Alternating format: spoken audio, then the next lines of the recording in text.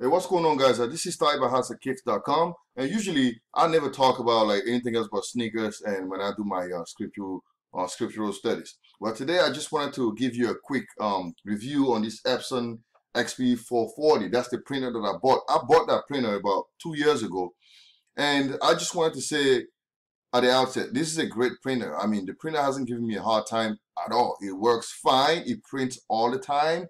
And I've had to change my black ink because that's what I use for the most part. But then I got frustrated 2 days ago, and this is what I'm here to talk about. So as far as the printer is concerned, it is cheap, it is affordable, it works fine. It has never given me a hard time. Hooking it up is easy. You don't have to be a tech guy to know how to use it. It's pretty fine, okay? Now, my frustration is what I want to talk about. So on Saturday, I sold some items and I wanted to print out my labels to ship them out.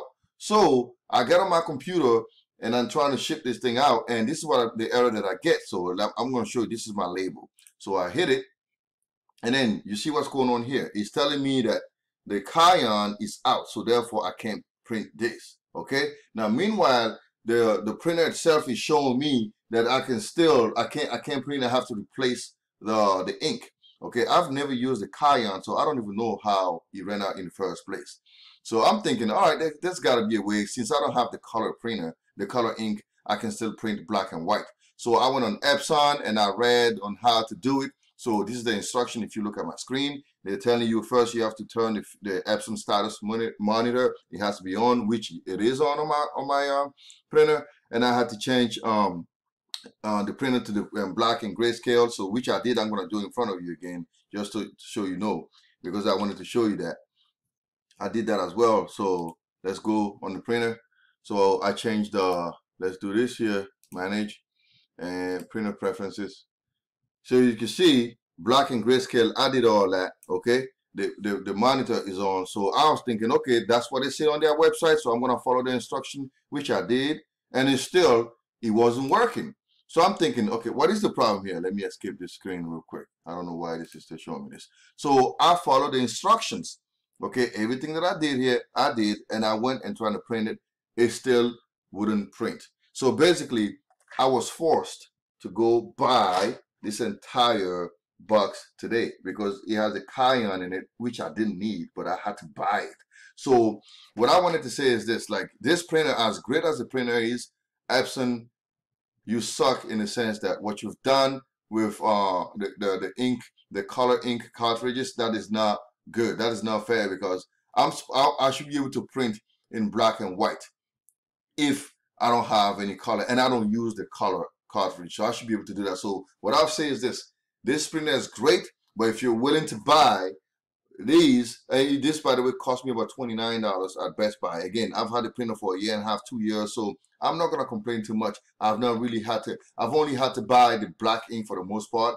But today, what happened to me 2 days ago was pretty annoying, in the sense that you should be able to print in black and white still.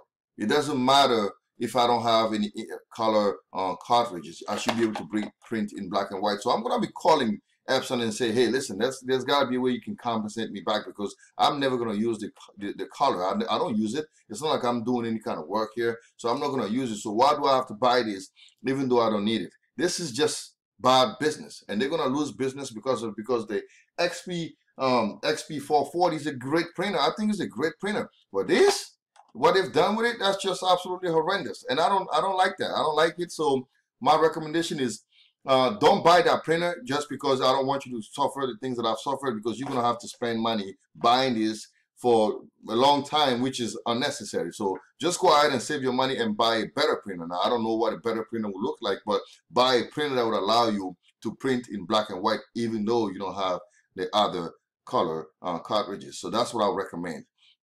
So I'm right now I'm forced to do this, but I'm going to be pretty much tossing this printer away and then buying a new printer, because I don't want to spend my money buying color cartridges. So this is the only thing. Now again, if you want to try to bypass it, maybe that will work for you. Follow these instructions. Go on Epson.com and follow this instruction here. If you go on here and you go on XP series and Epson XP 440 and look at the instructions, now maybe that will work for you. I did it and it didn't work for me, so I don't know why.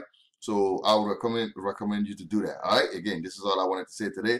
Thanks for watching this and have a wonderful day.